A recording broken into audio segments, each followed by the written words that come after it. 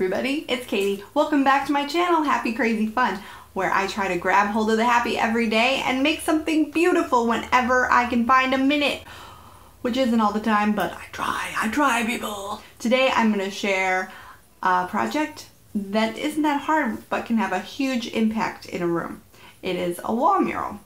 And for this project, I just used a projector and a pencil and some craft paint. It's really pretty easy, so let's get started. I projected the image of a world map onto my wall, and then I traced the borders with a pencil. After tracing the borders, I used a dampened magic eraser to lighten the edges of each border. Then I just started painting.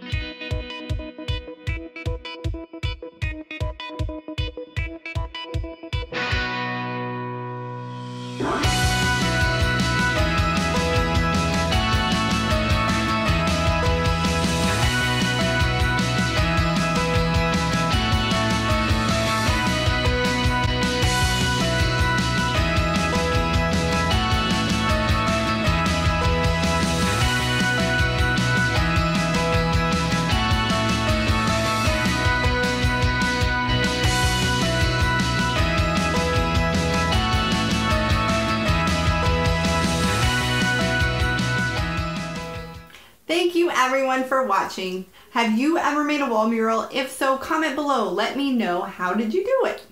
Did you use a projector? Did you use something else magical to get all these images on your wall? Did you freestyle it? Comment below if you have any tips or advice. Also, if you like this video, give me a thumbs up. And if you want to see more videos like this, please subscribe to my channel. I would love for you to join me at my next video. Until then, I hope you find some happy in your day today, and that you take some time to make something beautiful. See you later!